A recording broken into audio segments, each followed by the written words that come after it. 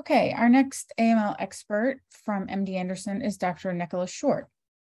Dr. Short is an assistant professor in the Department of Leukemia at MD Anderson Cancer Center.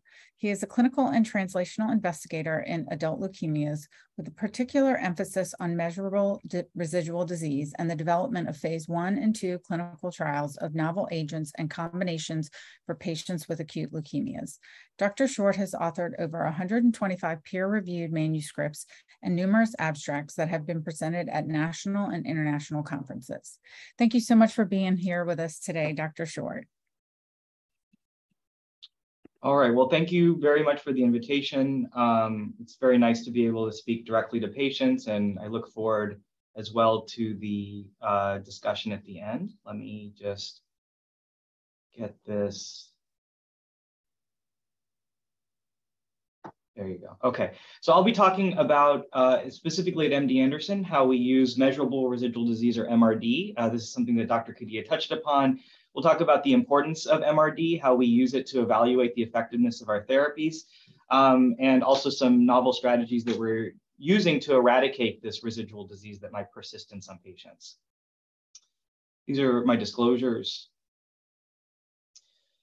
So first, just what is the definition of MRD? So MRD is basically essentially residual leukemia that is not detectable by our standard, visual inspection of the bone marrow, but we can detect with more sensitive methodologies. So, for example, as Dr. Kadia showed, the majority of patients with AML, even with standard therapies, and now we're increasing those response rates, will achieve what's called a morphologic response, or even in some ways called a complete response, which is kind of a misnomer.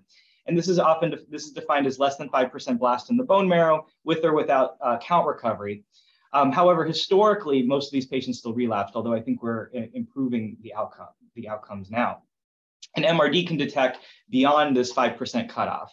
Importantly, as opposed to some of the genomic, like the mutations and cytogenetic abnormalities, which allow us to inform our risk assessment for patients, this is a post-treatment risk assessment. It's based on response. So we don't have this information when a patient first presents, but it's something that we can use to determine how effective has our strategy been at eradicating the MRD. So it's in some ways maybe even more important than some of those pre-treatment characteristics, because it really tells us in a particular patient's leukemia, how successful have we been? And this tells us a lot about the biology of that particular leukemia, and again, how adequate our therapy has been.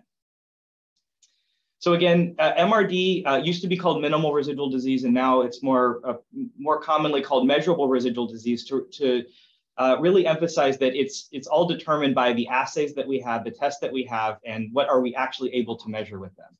So just to orient you to this graph, you can think of a few different patient scenarios. So in the blue at the top, this is the leukemia that we can detect under the microscope, okay? And then anything below that blue area is leukemia that we cannot detect microscopically by visual inspection, but we have other tools such as MRD assays that we can use.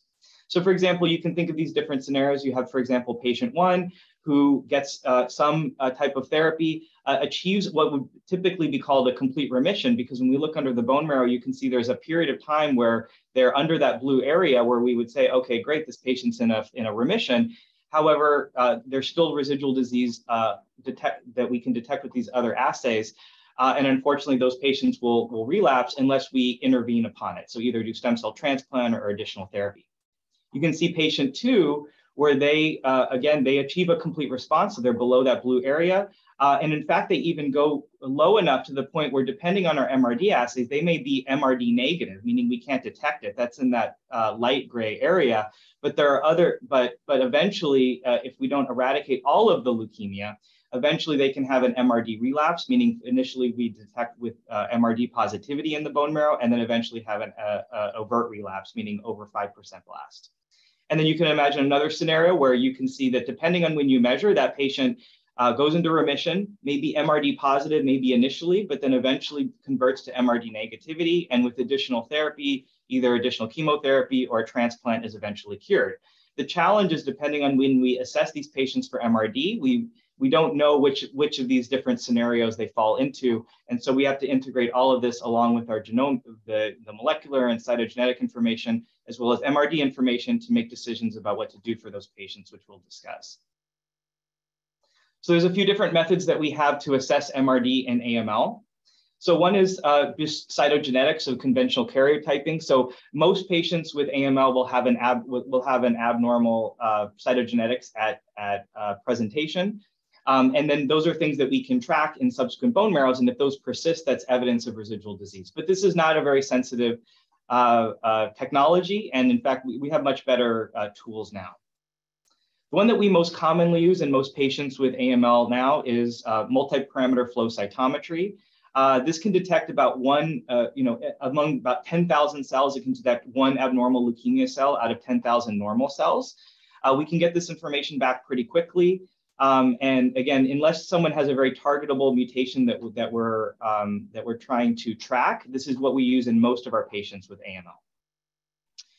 There's also a molecular test called PCR. So PCR can look for very specific mutations or other genomic abnormalities. There's only a small subset of patients that have these. For example, the core binding factor leukemias, they have an abnormal transcript for inversion 16 or translocation 821. We use PCR for those patients, and that's a very good MRD marker, but there's only a minority of patients that have this marker that we can track. And then we have these next generation sequencing panels, and depending on the typical panel that we're using, the sensitivity can vary widely. With the one that we use at MD Anderson, typically we only get a sensitivity of about 1%. This is actually looking for persistent mutations in the bone marrow. And these can also be a little misleading sometimes because there are some situations where mutations can persist, but they don't represent the actual leukemic clone. They represent actually a pre-leukemic clone that may not actually be MRD. So it's very challenging to interpret these next generation sequencing assays, but we look at all of this holistically and kind of come up with a general assessment in terms of how well has the leukemia responded. So I don't want to show a lot of different curves, I think, these survival curves. I think the point of this is a large meta-analysis that we had done, which basically, the meta-analysis takes a large number of studies that have looked at, for example, in this case, the impact of MRD, and kind of combines all of the data together to come up with like a big picture view of what's the impact of MRD. And I think the main point is just here to show that patients on average who are MRD negative do better than who are MRD positive. So our goal, it just highlights that our goal is to eradicate MRD in patients with AML. That being said, unfortunately, there are patients who achieve MRD negativity who can still relapse. And then there are patients who are MRD positive, depending on when you measure it, who can still be cured as long as we intervene upon it and do stem cell transplant or additional therapies. So just to kind of summarize the prognostic impact of MRD and AML. So again, we know that persistent MRD is associated with overall worse outcomes, regardless of the subtype of AML, whether it's quote unquote favorable risk, intermediate risk, or adverse risk, regardless of what method that we use, whether it's flow cytometry or PCR. Regardless of when we actually look for the MRD, whether it's right after the first cycle of chemotherapy, whether it's later during consolidation, whether it's right before transplant or even after transplant. Now, most of the data that we have for the impact of MRD is in patients who received intensive chemotherapy, but we do still now have some more emerging data that MRD is still very important even for older patients who don't get intensive chemotherapy, who get lower intensive therapies. And also, even for patients who have relapsed refractory disease, who we are able to get back into remission, MRD is informative there. So overall, our goal of AML therapy is to achieve MRD negativity, meaning we can't detect the disease with any of the assays that we have, and ideally also to get a full hematologic recovery. This is what's historically called a complete remission. So less than 5% blast, full count recovery, and then no evidence of residual disease with our MRD assays. All of that together is really the goal of AML therapy, because we know that strongly correlates with better long-term outcomes. But again, it's important to remember that our MRD tests are not perfect. As I mentioned before, there are patients who are MRD negative who unfortunately can still relapse, and there are patients who are MRD positive who can be cured. But it is an important tool that we use to decide potentially on next steps for an individual patient. And so that's what I really want to talk about is what are the therapeutic implications of MRD? So I've said, it's better to be MRD negative than MRD positive, but what do we actually do? So importantly, MRD can help us to decide on whether a patient should be transplanted in first remission. So for example, patients with favorable risk AML, those would be, for example, the core binding factor leukemias. We often recommend transplant only if those patients have persistent MRD positivity. So if they clear their MRD very quickly, then we often recommend chemotherapy alone and no transplant. We can also consider not doing transplant in first remission for patients who are considered intermediate risk AML based on the cytogenetic and genetic features that Dr. Kadia had discussed, if they achieve MRD negativity. But that's an individualized decision that really requires a discussion with the patient, the leukemia doctor, and the transplant doctor. I won't go into a lot of detail, but it can actually inform, MRD can inform the type of transplant potentially. So whether or not a patient is MRD positive or negative going into transplant might inform the stem cell source that might be used or the intensity of the transplant conditioning, which Dr. Oran may discuss. And for patients who are either not candidates for transplant or who elect not to undergo transplant, there are other options that we have for MRD positive disease. Some of those include hypomethylating agents that would include azacitidine or decitabine with or without venetoclax. And we also have a number of MRD directed clinical trials.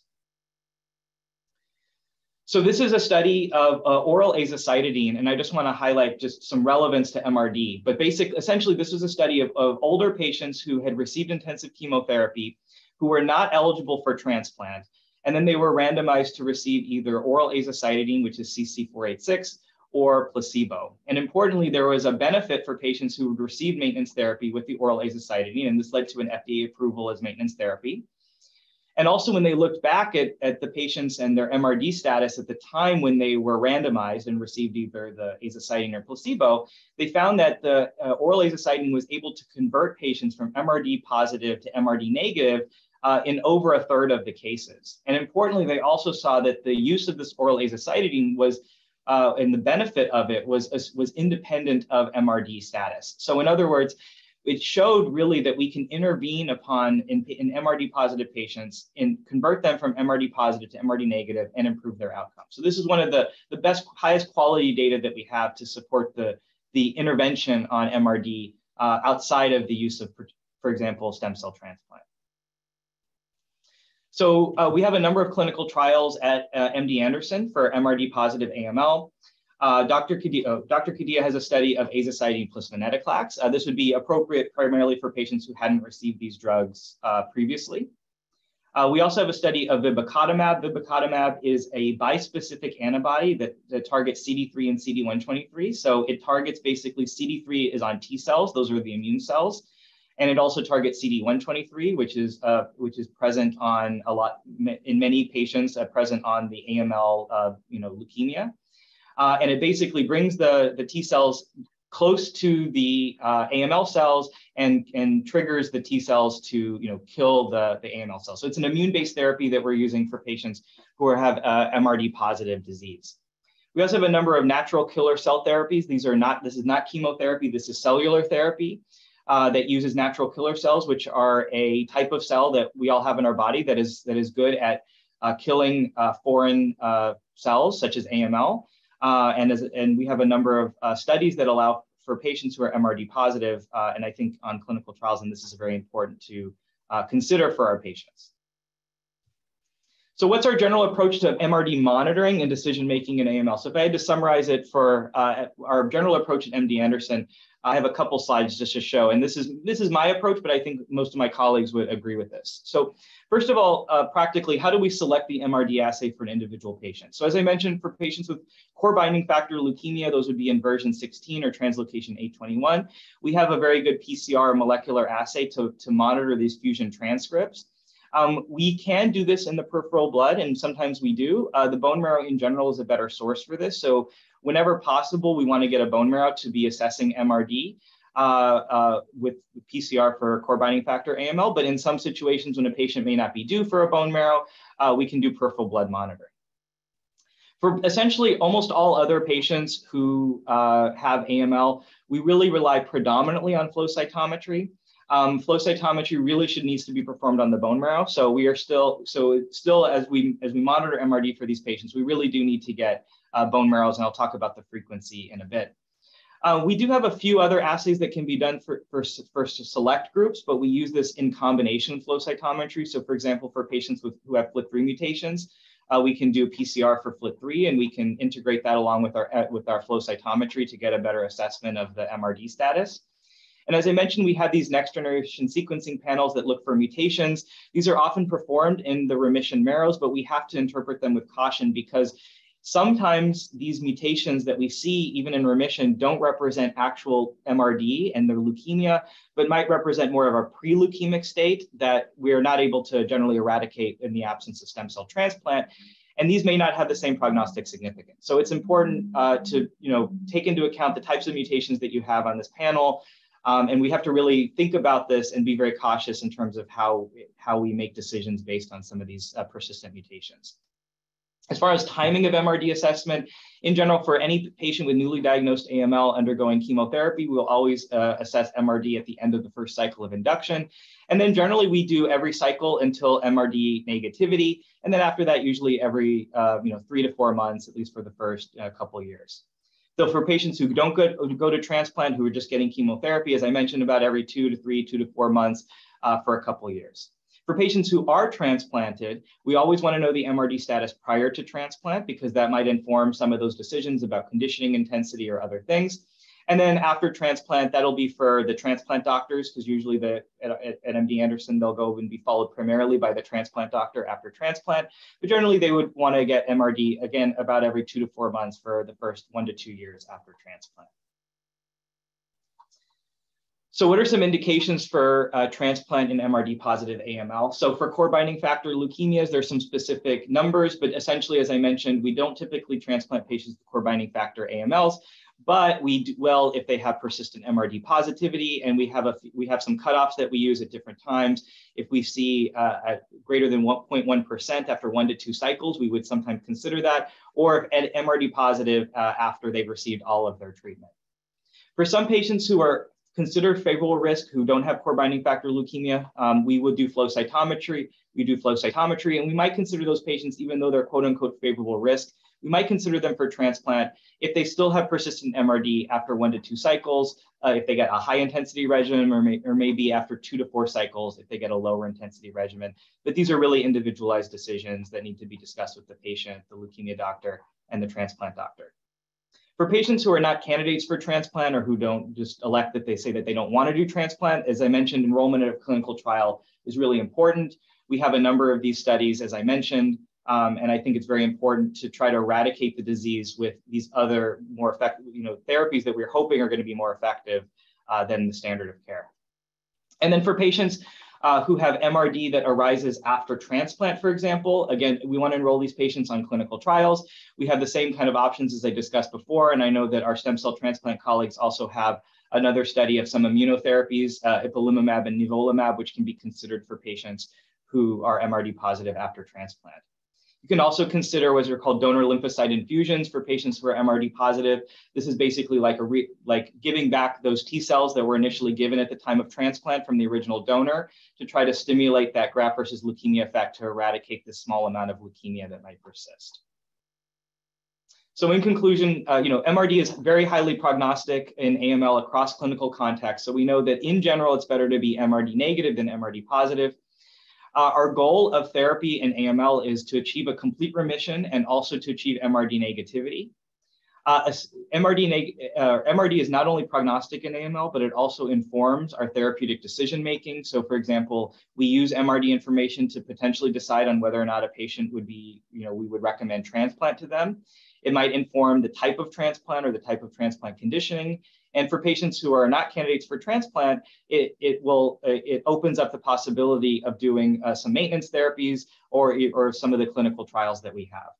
And I think it's really important to emphasize that I think enrollment of patients who are MRD positive into clinical trials is very important because we didn't talk about this much, but in ALL, another type of leukemia, we actually have a drug that's approved. It's called blinatumomab, which is a bispecific antibody that is now FDA approved for eradicating MRD, and that actually improves survival. And we really need to develop the same thing for our patients with AML as an option, particularly for patients who can't go to transplant. So enrollment in clinical trials is really imperative. And with that, I'll conclude, and again, looking forward to the Q&A at the end.